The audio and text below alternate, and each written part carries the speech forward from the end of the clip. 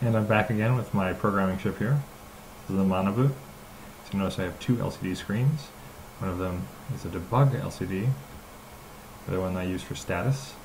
So, as I showed the last time, exceptions are a pretty terrible way to actually get anything out, but they're kind of useful when you get started.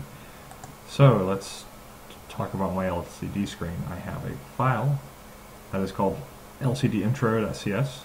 It's linked to my blog, and all this does is connect to the LCD screen, do something useful. So, I'm going to paste in my code here, and let's take a look what it does.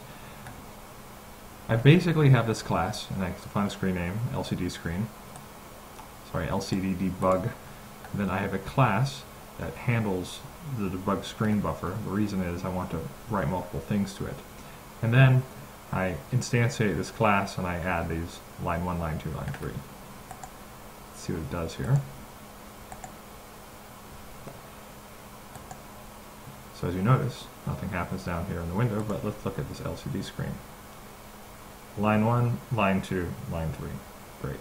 So now I have a useful way to get things out by just appending lines down. So let's go and change this quickly. And do something that I hate doing. I'm going to use this as an editor. I'll just grab line 3 here, copy paste a few times. Check the code, run it, and now, same thing.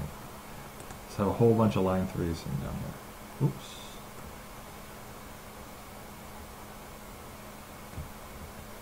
Anyway, you get the idea. There you go. So now we have a means to get useful information out via our LCDs.